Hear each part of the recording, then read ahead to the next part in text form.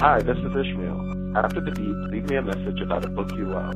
I transcribe and share at least one voicemail every day.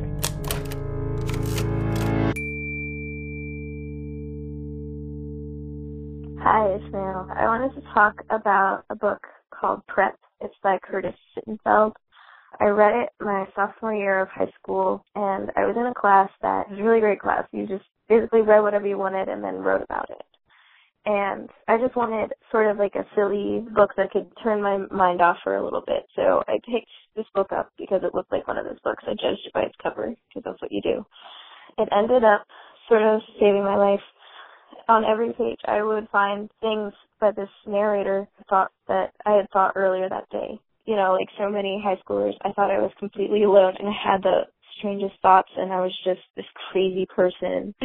This book was just a wake-up call for me. It was like, wow, I'm not insane. I'm not that, special.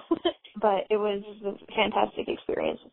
When I had to write about the book for the class, I had to say whether or not I recommended it. And I said, I love this book, but I would never recommend it to anybody because I feel like once they read it, they would know too much about me.